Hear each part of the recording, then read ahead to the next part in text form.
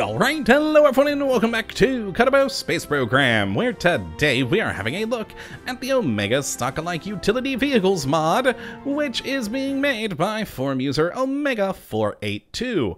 And what this glorious little piece of work looks to add into the game is all the parts necessary to build your own versions of those lovely little utility vehicles we see buzzing around the vehicle assembly building and the spaceplane hangar. So let's jump right on in there to take a look at the parts we do get. We're going to start by throwing one of them into the world so I can place a Mark 1 command pod for size comparison's sake, and then go to our mod filters, leaving on just OSUV. And this first command pod that we popped into the world is the S1 Utility Vehicle Cab, which is a crewed command pod with a crew capacity of 1 and a minimum crew to operate of course, 1, with a built-in data transmitter, reaction wheel, an engine that's actually really a generator using liquid fuel and air intake to produce electric charge. Does have, of course, its own built-in air intake. The crew report science experiment, electric charge of 50 and liquid fuel of 25. Overall, a very nice little cab and a good recreation of the ones that we see buzzing all about. It's quite nice. Now, the next cab that we have, the S2 Utility Vehicle Cab, is effectively the same thing, it's just wider. That is the only difference between the two, as it has the same stats of holding 1 crew member, minimum of 1 to operate, the same data transmitter, reaction wheel, the same engine/generator, air intake, crew report, 50 electric charge, and 25 liquid fuel. So all in all, you just get the wider bed for more cargo capacity. Now, 2 things I should mention on these that I hope get updated in the future. I don't know if there are plans for it or not, but the first is there is currently no interior view. This is just a blank space for your Kerbals to go into. You can right-click over on this side of the cab to pop them in and out of the thing, but you can't actually look in from their internal viewpoint. I hope that does get added, possibly down the road in the future. The other thing is these textured lights. They are purely textured lights. I would love to see those actually be functional, but as you can see here, we have no lights to turn on. I don't know if that's difficult or not to do, but it would be a nice feature that hopefully, perhaps we might see one day. Now, moving on, the next part is skipping all the way down the categories to ground, where we have the utility vehicle wheel, which, as you can see here, is a wheel that spins and makes your cars move. And it will do so with a max speed of 58 meters per second. Of course, depending on how much cargo you have on one of these, that could be a lot slower. Using electric charge at a max rate of 3.5 per second, 30 degrees of steering range, and a pretty meager suspension at 0.2. So these things are definitely low riders, but I mean, that's how they are in the world there as well. So, the Kerbals seem to do just a fine job driving them. Hopefully you will as well.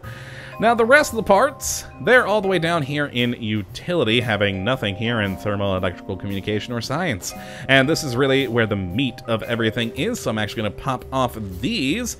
And the next parts we're going to take a look at are the chassis and flatbeds. And of course, this one being the S1, we'll start there. And we have the S1 Utility Vehicle Chassis, which goes on right there. It has 30 built-in liquid fuel for the generator, and a lovely wheel well for the wheels to go into, and is quite nice, and, you know, it's flatbed.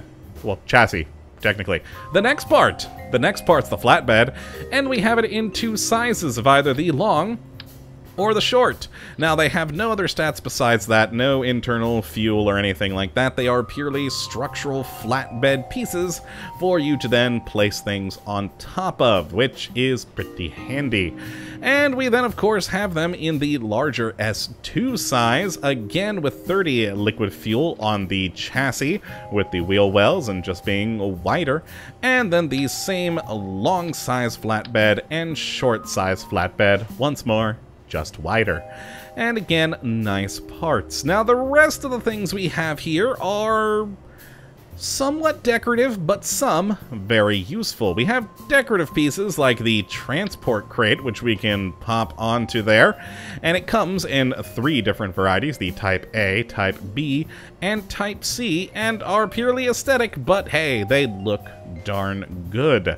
We then also have the tank fuselage section, which once more comes in either a Type A or Type B style for you to add a little bit of interesting aesthetics to things.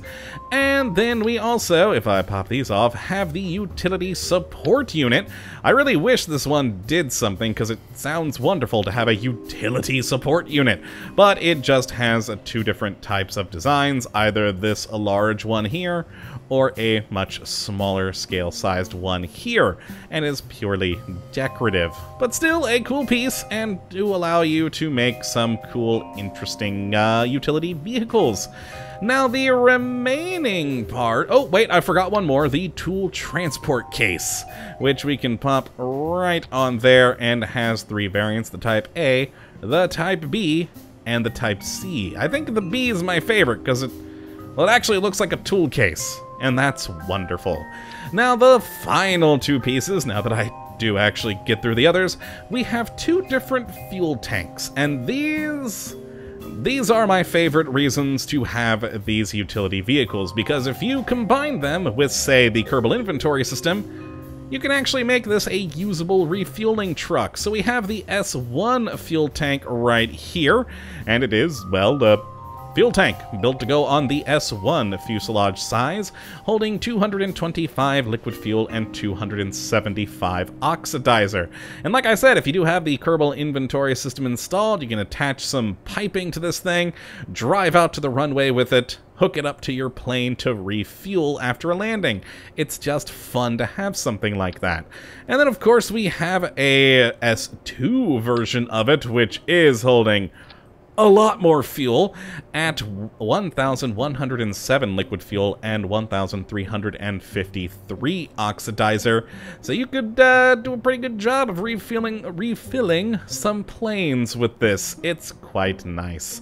Now, I would love to see some other things thrown in here. It'd be pretty cool to have, you know, some containers for the Kerbal inventory system. But of course, there are plenty of mods that add those in there that you could chuck onto this thing.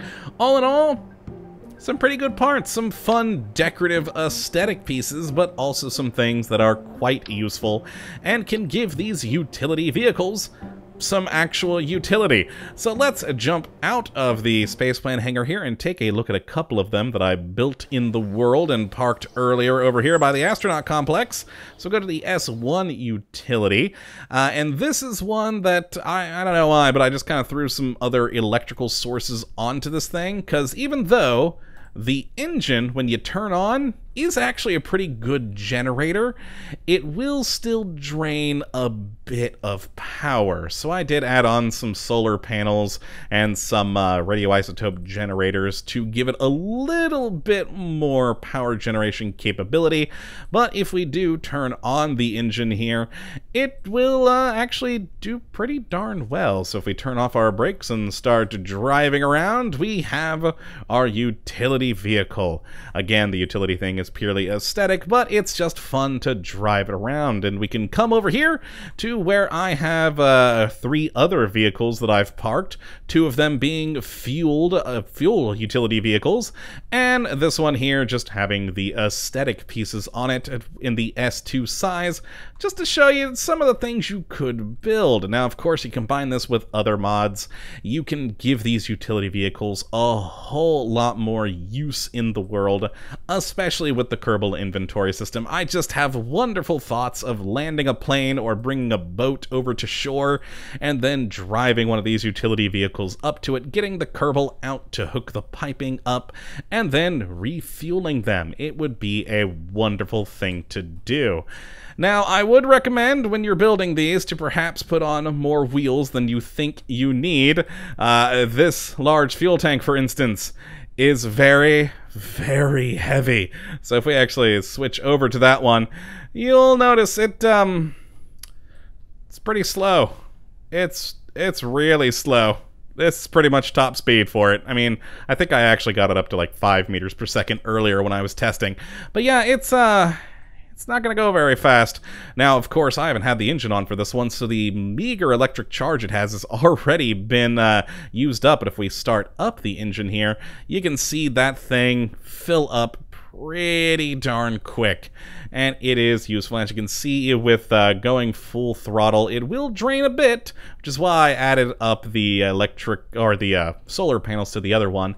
But still, quite useful. And with the engine, it doesn't use a lot of liquid fuel, so the just capacity of the cab alone will allow this thing to be powered for quite some time.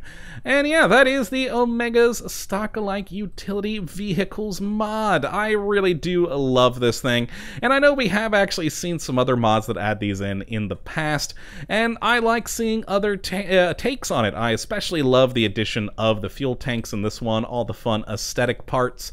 It's just cool to have.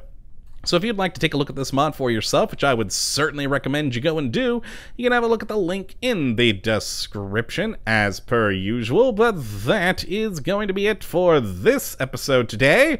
I hope you all have enjoyed and that you do come back for the next. But until that time, thank you for watching, and as always, have a good one.